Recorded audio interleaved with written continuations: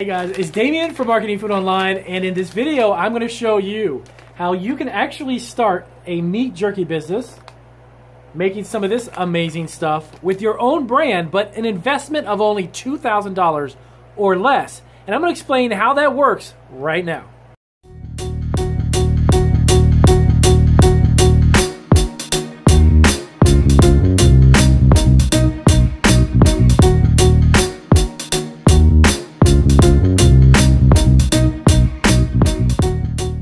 Damien, again, how are you guys doing? I hope you're having a great day. In this video, I'm going to give you a step-by-step process on how you can actually get up and running a food business like Meat Jerky.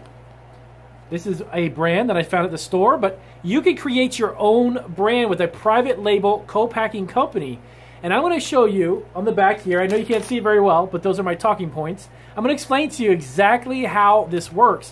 And if you don't have a lot of money to invest in a food business, but you have a couple grand, I'm going to explain to you how you can literally turn a $2,000 or even less into a full-blown business, but you do not have to make anything, and you can even get the co-packer or private label company to ship it to your distributor or to your customers. And I'm going to explain how that works.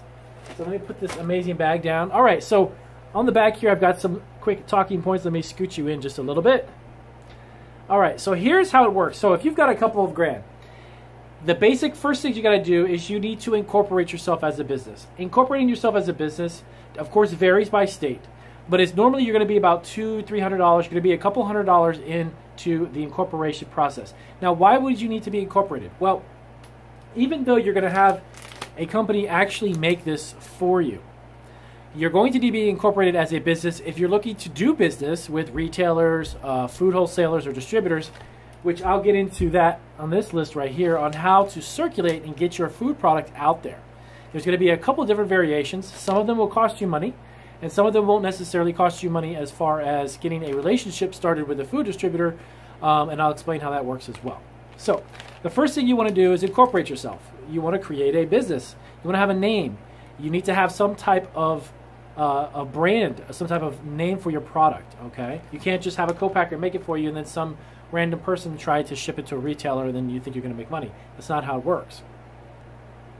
Okay, so here's how it works. So I actually have put together a sheet. It's going to be a PDF listing. And this is something I'll have available on marketingfoodonline.com. It's got 80 co-packers listed. And that's going to give you a huge variety of different meat jerky co-packers or meat co-packers. And you can check out that list as well as 20 questions. 20 questions that I put on there that are going to help you get the conversation started with your co-packer. Questions that are really important about production time, turnaround time, etc., etc.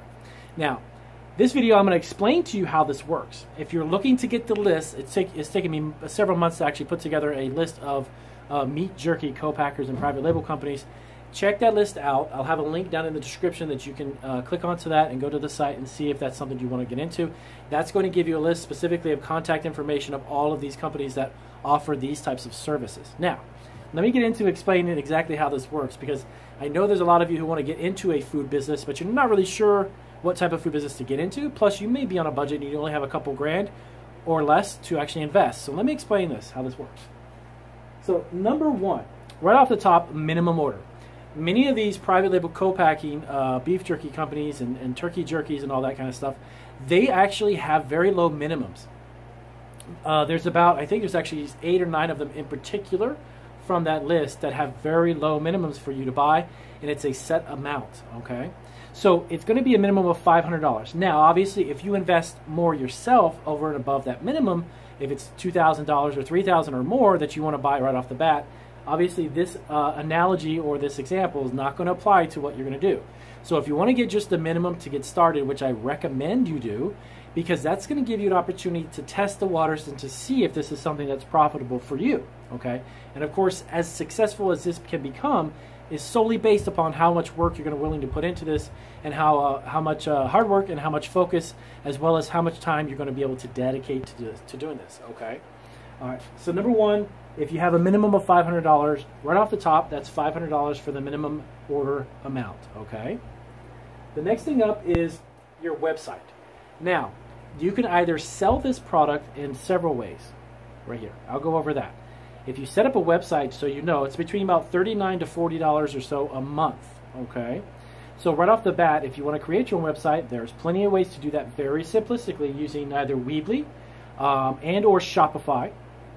And I'll put also some links in the description, so you guys, if you're not familiar with those links, check those links out. They'll explain to you what I'm talking about.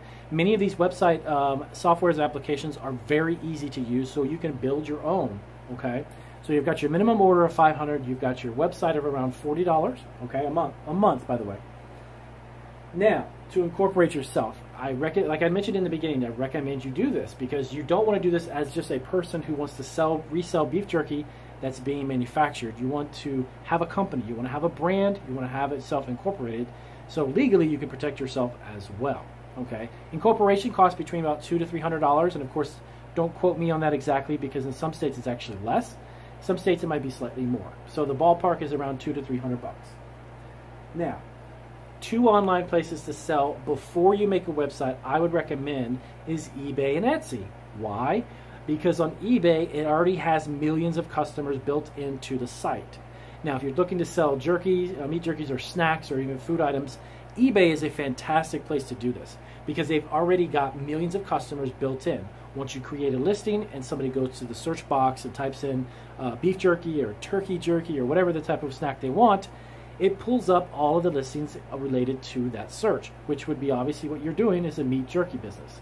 So you can create a store very inexpensively at around $25 a month. Okay, they have different types, different tiers for business or personal seller or private sellers, that type of thing. So around $25 to $30 a month, you can get a store up and running and start listing your jerky. Okay. The next one up is Etsy. When you create an Etsy listing, it is one of the cheapest and inexpensive ways to sell anything, from my own experience, online. 20 cents, and I believe it's for 4 months. So your listing stays there for 4 months, and it can renew at just 20 cents. Next up, insurance. Even though you're having a co-packer or private label company produce the product for you, I highly recommend you still get liability insurance, business insurance, small business insurance for your jerky business. That's normally going to run you around $500 roughly a year. Most places, most insurance companies that sell insurance, like even Geico, believe it or not, Allstate Insurance, all of these companies have business policies, and they can even write food business policies as well. Check out which one you'd like to obviously look into that maybe work better for you. But you can get those payments broke up over the month, so around $40 to $45 a month, not $500 up front. Some of them do, but most all of them for small businesses you can pay it monthly, so you don't have to put out that much money up front. So that gets you your insurance. Now you're probably thinking, well, Damien, if you have a private label co-packer company make a jerky for me, how would I get a logo, or how do I have a design, or how do I create a brand? Really interesting. I did quite a bit of research on this, and I found out that the majority of these private label co-packing meat jerky businesses offer pre-made labels with different designs on them, only needing your name or your product name or business name on it. So you don't have to come up with some logo or graphic that you have to invest money in. They have pre-made, actually some of them are really cool, to be honest with you, very cool looking, labels that they go on the bag. So that's going to allow you the opportunity to simply just access their pre-existing logos, and from there you don't have to put money out for a logo or have a graphic designer create one for you. So $500 minimum, you've got $39 for your website if you want to create your website, about $200 or $200 or so to incorporate yourself. You got about $25 for the upfront for the monthly fee for eBay if you want to start selling on eBay, a $45 monthly amount for the insurance, and your logo. If they don't have one and you want to create one, you can get one on Fiverr. Fiverr, you can get a really fantastic logo for anywhere from $15 to $20, and Fiverr is a great place to get it contracted out to have somebody do it for you. So you're up to $828. That's actually less than $1,000, including all of the minimums that you would need to create this to get it started. If you wanted to invest more into it, obviously you could. But if you're looking to create a food business, this can literally get generated and started for less than $2,000. Now, I'm going to go over several different places where you can sell this aside from being online. Okay, so now let me get into some of the other avenues that you can start selling your jerky. So let me tell you another really quick tip as well. Once these co-packers produce the product, you tell them where you want it to be shipped. Now, there's a reason why I say that. Number one, you can actually team up with a food distributor. Food distributors are those huge, gigantic companies, warehouses, that will actually bring on board hundreds and hundreds of food products, and then they distribute it to retail stores, grocery stores, cafes, delis, wherever it may be that they're going to sell it. But you can actually get them to bring your product on board. When you start this process, you want to get a couple sample bags from your co-packer. Take that sample bag and send it into a food distributor and say, look, my name is Damien's Jerky Company. I just started a brand new jerky company. Here's our product. Taste it. Let me know what you think. Then once they say, you know what, we love it, let's get 5 or 6 cases. You can then get your private labeler or co-packer to produce those cases, ship them directly to your food distributor, and you don't have to be making anything. Nada, zilch. And that is a way to get it into a food distributor's hands. And from there, they will sell it to wholesalers, retailers, wherever it may be, grocery stores or cafes, as I mentioned. Next one up is a food broker. Now, the only thing about a food broker is some of them, not all of them, some of them work on an advance where you have to pay them up front to represent your product.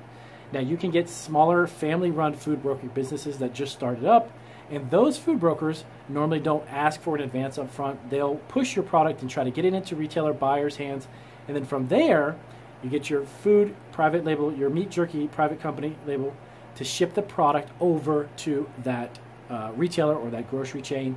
And the food broker hooks you up and brings you the buyer from those supermarket chains. So they're the middleman between you and a retailer or if it's a wholesale club, because they know how the business works and they know how to be salespeople, because maybe you don't. Maybe you're just not a salesperson, and that's fine.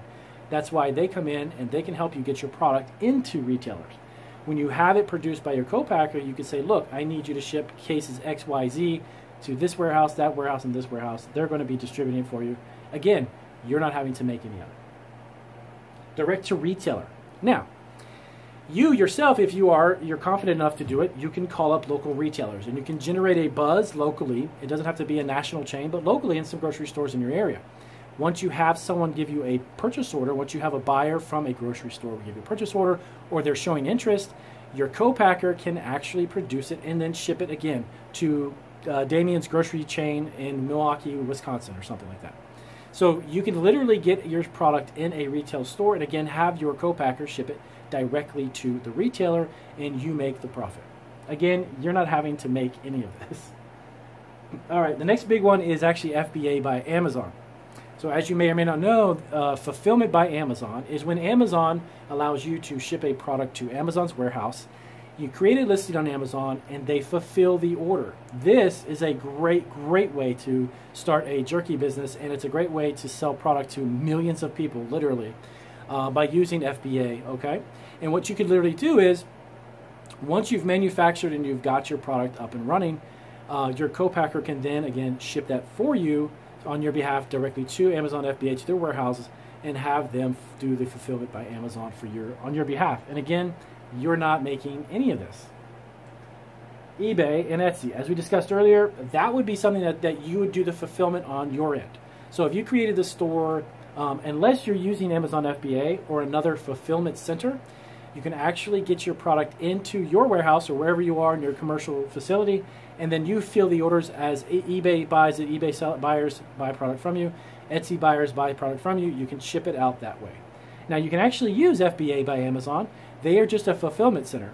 So once you sell a product on Etsy or eBay, you just tell Amazon, hey, I have John Smith who bought it on eBay, please ship the product to them, and they'll do it for you. Okay, of course there's fees involved with that, but it's still a way that you can sell. And then lastly, your own website. I do recommend you definitely have a website, but I wouldn't rely that much on sales because it's very challenging to get traffic to your own website, okay? But once you get up and running though with Amazon or some of these other businesses or other avenues, your own website, you will begin to sell because customers will want to know more about your product, and they're going to go to your website and they're going to want to buy, okay? So in a nutshell, that is a very simple way that you can actually get a jerky business up and running. You do not produce any of it, and in most cases from here, you don't even necessarily have to sell it or do the fulfillment of it. you have a lot of different avenues and choices to get your product out there, with you not having to do much of anything. Okay? So that's one of the really cool things about creating a private label or having a co-packing company make your product for you. And again, check out the list that I put together. It is 80 plus companies. Go through it, call as many as you possibly can, see who is a right fit for you, because they're all different. And then there's 20 questions on there as well to help you get the ball rolling with some ideas on figuring out what is going to be working for you. How do I get this up and running? And you can do it for less than $2,000. I'll see you guys in the next video. If you guys like this video, as always, do give me a big thumbs up. And if you had questions about this process, let me know down below, and I'll see you guys on the next video.